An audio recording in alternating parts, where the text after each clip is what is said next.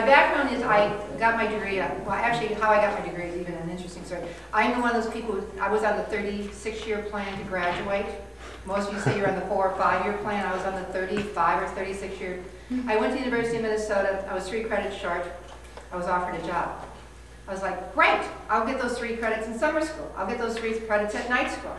Every year my father would say, when are you going to get those 3 credits? That was in 1971. In 1997, I did those 3 credits.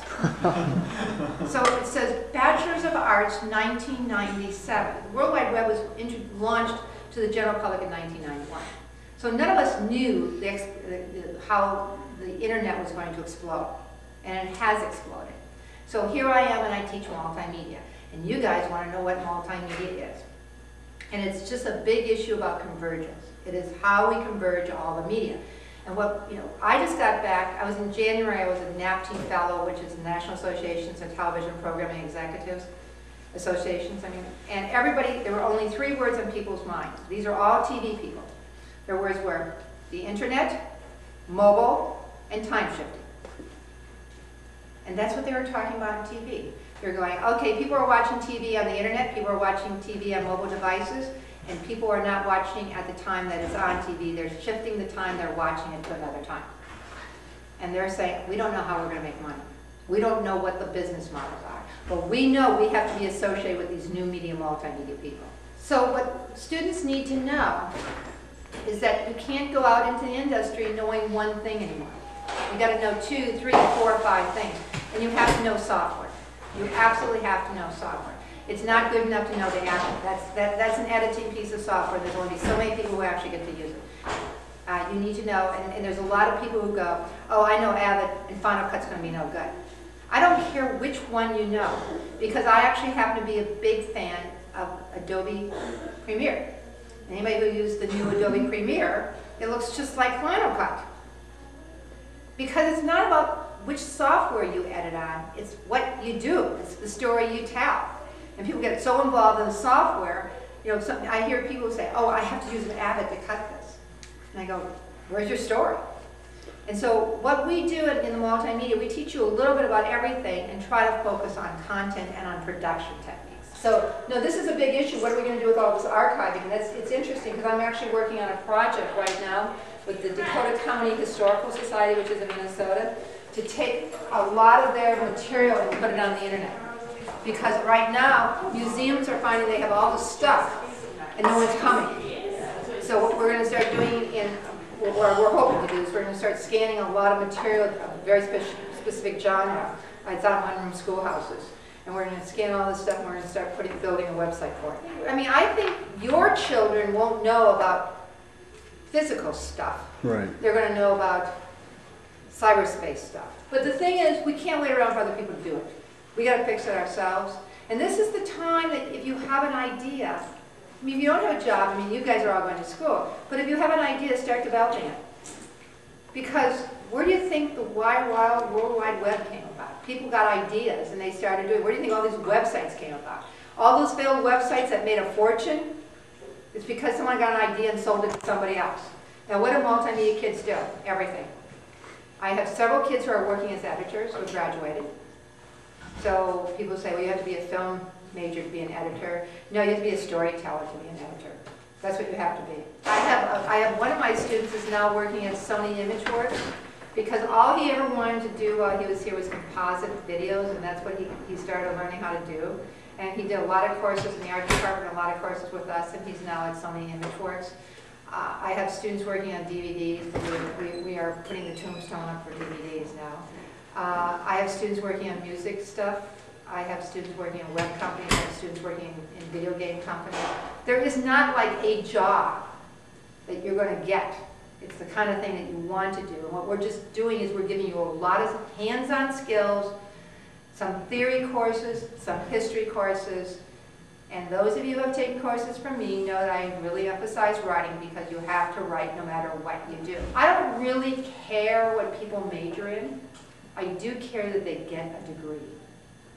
Because when I was working in the industry, I used to hire people with every different kind of degrees. I mean, look at the best directors. Most of the best directors don't have degrees in film and TV. Or honorary ones. They've honorary, or they don't have degrees, period now. But it's getting harder and harder not to work. I mean, it just seems that companies really want to know what your degree is. That becomes a big thing. I have had 3 different careers. I was a journalist, a new media person, and now an educator. They're predicting 6 or 7 for us, right? Yeah, they're predicting 6 or Careers? 7 careers, Careers. not jobs. degrees or Not jobs, Right. careers. Careers. Oh wow. Actually, it's 6 to 9.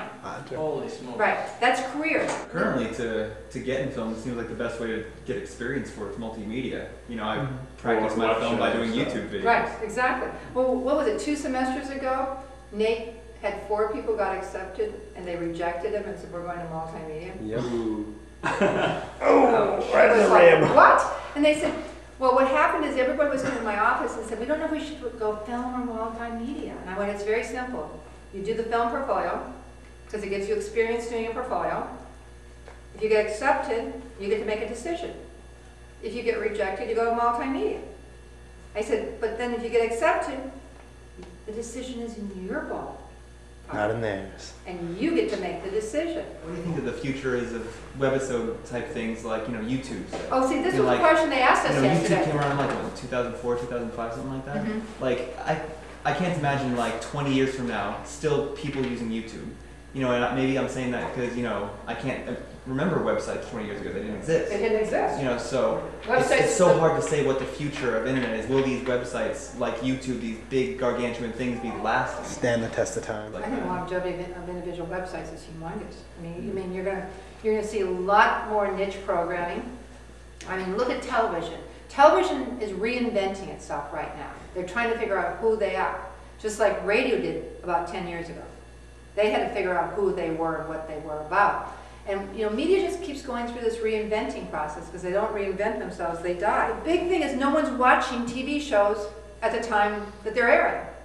And most people aren't even watching TV on TV anymore. I mean, there was an article, Nielsen just did a study, and they said more people are watching TV, but we had to read the study because more people are watching TV programming, but they're not watching it on TV. Oh, sure. So ratings are down, but viewing is up. Right. Because, you know, they're watching on the internet and they're watching it on TiVo, not TiVo, right. And they're watching on Hulu and they're watching on mobile, you know, mobile devices. So there's all these different ways that you can watch TV. You know, the whole issue of TV has much more competition just on TV because at one point when I was growing up, we had broadcast TV. We had the networks, that was it.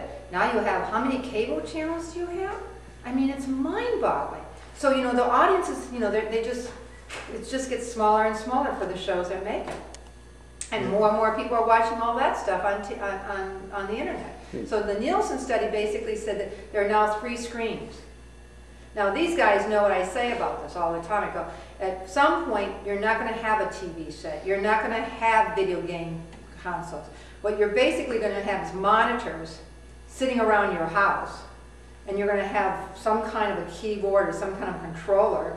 And you're going to have a server in your house. It's going to eventually all go into projection. Minority Report And everything is going to be routed through the server. Video games will be routed through the server. TV shows will be routed through the server. Websites will be routed through the server. And you'll be sitting in the bedroom and you'll say, I want to play a game right now. And you just pick up the little controller and you put that, you know, hit the thing. And you're not going to have these boxes all over because you're going to have one server somewhere. All this is about making money. None of this is about just having fun. It's about making money.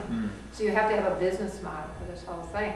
I mean, it's like the Guild. Her business. I mean, she had to figure out how she was going to make money, and she did the first 2 episodes self-funded, and then she put a PayPal button on and said, "If you like the Guild, please donate." And she got money. There you go. And people started giving her money. It was, I mean, she wasn't enough to cover all her costs, but it wasn't like she was self-funding everything. And then they got a lot of audience and stuff, and then Microsoft picked it up. And we always talk about this in my class. I go, look at the past history and see what worked and what didn't work. Because it didn't work for a reason. Find out why it didn't work, and then take that why it didn't work and make it work the next time. People are looking at the old models as I have to have a TV show. And people are looking at the new models of how do I monetize what I have and get it on as many different channels as possible. Channels meaning not TV channels, but any type of channels that you can. On the internet, on any mobile devices, anything. And that's how we're going to monetize it. You can no longer have something that's just this one thing. Yesterday we were talking about this, and I said one of the hardest things that is happening is that people have to figure out where they're making their money. And the problem is you have a webisode, we'll take a webisode. You have a webisode, and then you have product placement that's you're making, so you're making part of your revenue from product placement. Then you have a blog that you're using for that webisode, and that blog has advertising on it or stuff. And then you have something else, and then you have stuff that you sell. So, like, where do you track where the money's, what's the, the exact thing that's making you the most money? And one of the guys says, yeah, that's what our accounting department's having the hardest time figuring out, because we haven't quite, right now we're pulling all the money in, but now we have to figure out how did they get from here to there in order to, that money to be spent.